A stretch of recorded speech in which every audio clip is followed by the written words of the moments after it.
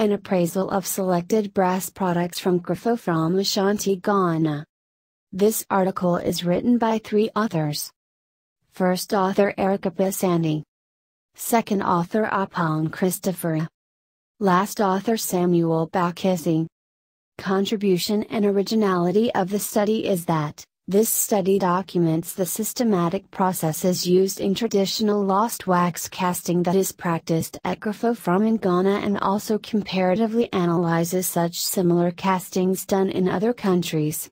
The study further analyzes the concept behind the craft and the design, interpret these concepts in relation to the philosophy of the people, which then can serve as an archival source for future research to best understand African art and not to be judged under the formal principles of design.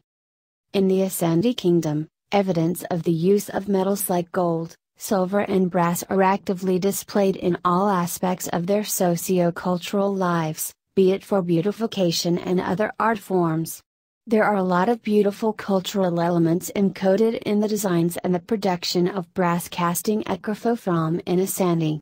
However, very little attention has been given to them.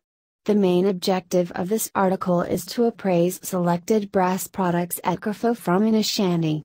It further goes on to examine the production processes of brass casting at Krofofrom and the aesthetics of the brass products as well.